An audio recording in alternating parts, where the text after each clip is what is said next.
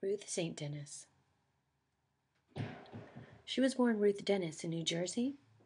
Her mother, as a child and an adolescent, drilled her with daily exercises. In 1894, she was a skirt dancer in local theater.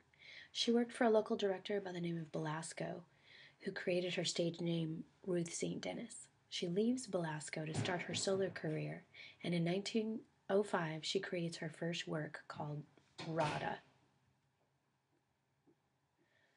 St. Denis's contributions to dance. She was very interested in Oriental dance, and she often used costuming and themes to bring awareness to the West of Eastern cultures. Her choreography reflects her belief that dance is a spiritual expression.